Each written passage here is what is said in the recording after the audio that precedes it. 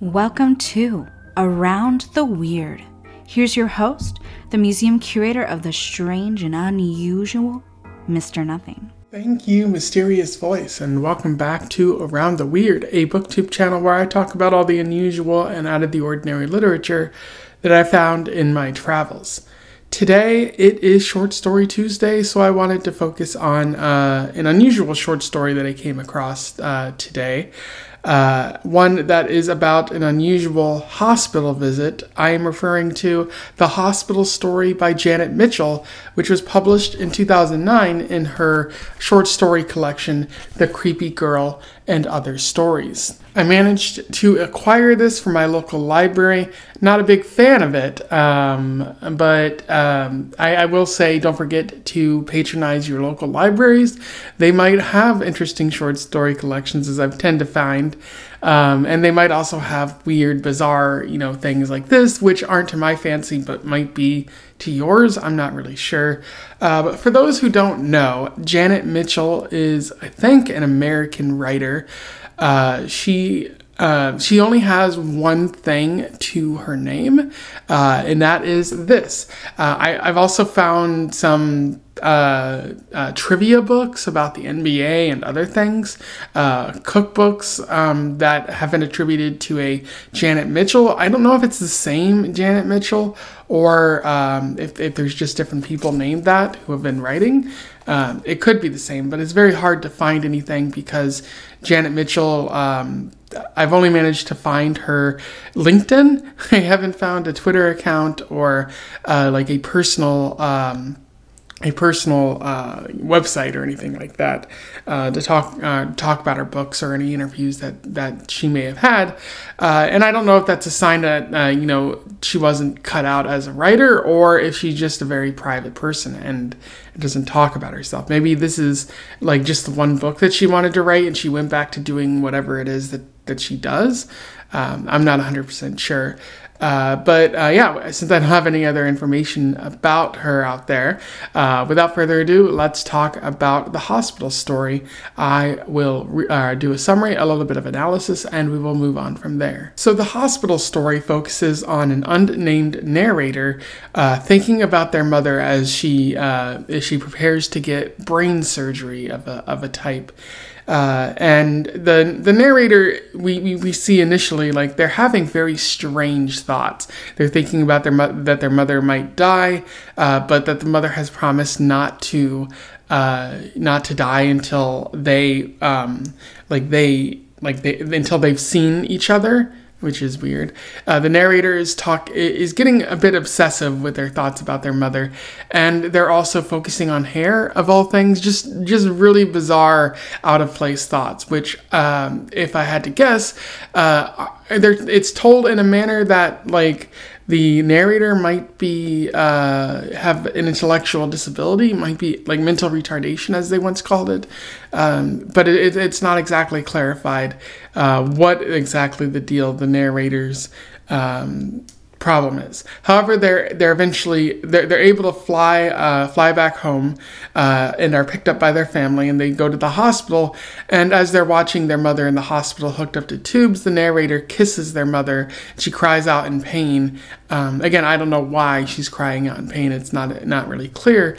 But the nurses show up and go about trying to help the mother out in some sort of way. And the narrator and their friends all go back to a person called Frederick's place. They all seem to be related, but it's a bit unclear what exactly those relationships are. But they all seem pretty casual about the whole thing. And the narrator goes to a bedroom and sleeps with the child. I don't know if that's supposed to be sexual assault or something. It's a bit unclear there. And as the story comes to a close, the narrator notes that the mother has woken up the next day and is very lively and enthusiastic.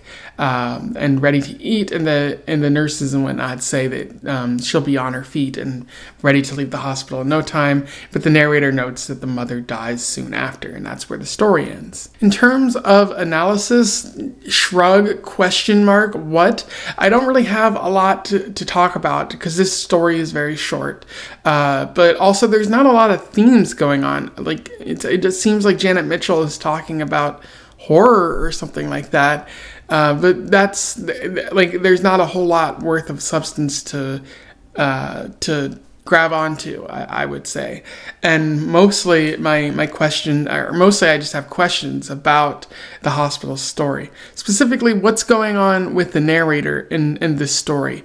They seem to be acting very unusually, in a way that nobody normally acts. You could say it might be grief for the fact that their mother is going to die, but they, in general, their behavior seems out of the norm and unusual, even for someone who is feeling grief, kind of obsessed and focused on their mother in a way that would suggest that maybe the narrator isn't like a child, or like the child of this mother person, but it could be like a Mike Pence thing where the narrator calls their wife mother for some reason. I'm not 100% certain, but there's a lot of weird thoughts going on in all of this. Allow me to read you a quote from this. "And besides, there was our pact. She wasn't going to die until she saw me.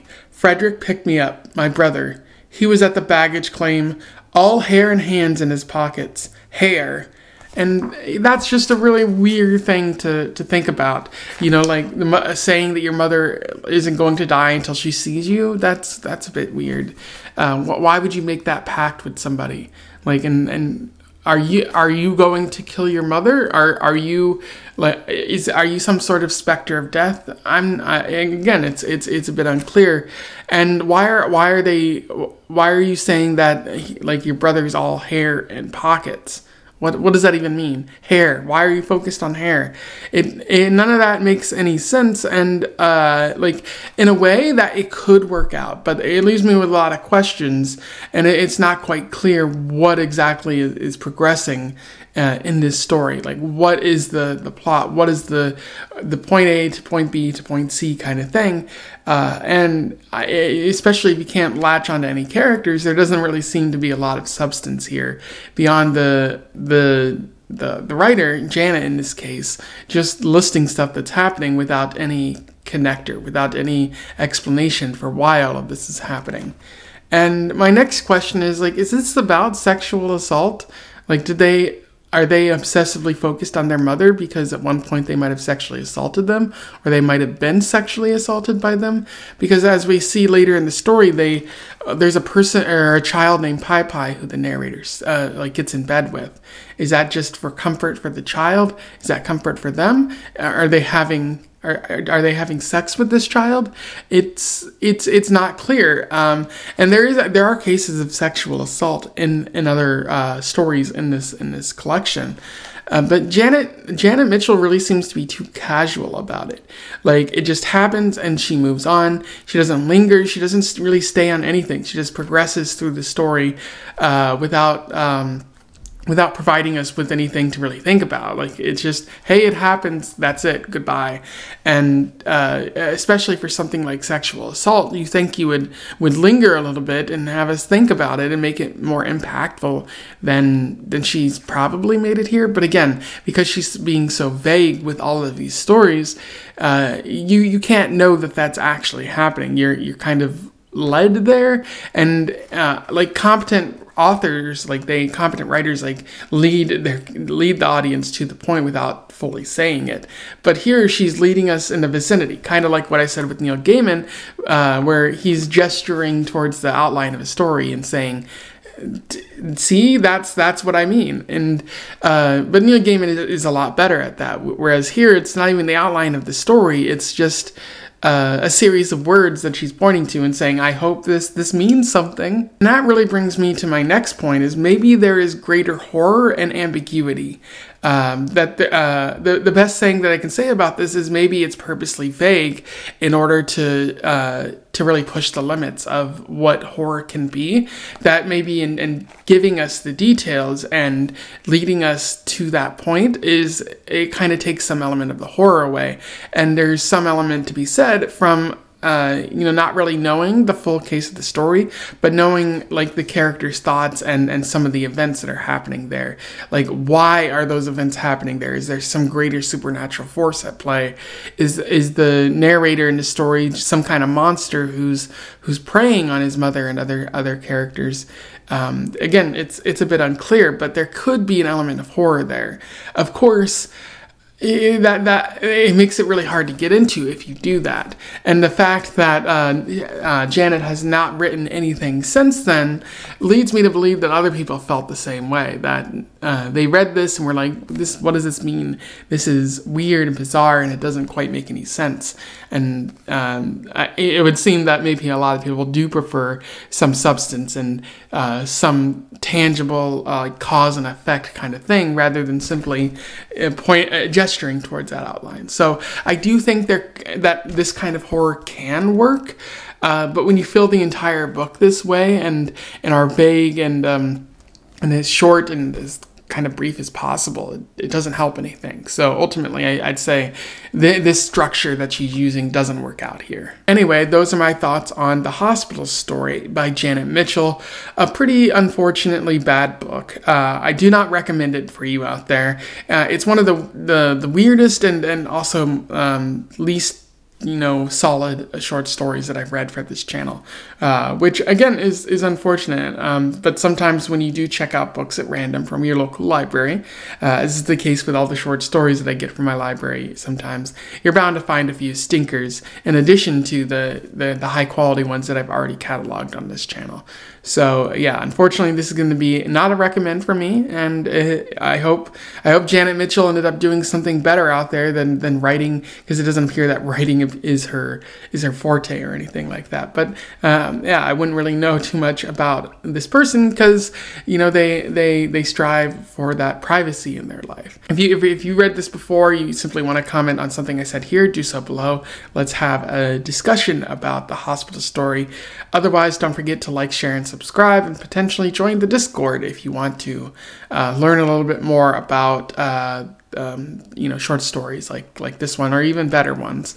But until then, I wish you the best of luck in your weird and hospitally travels. Farewell.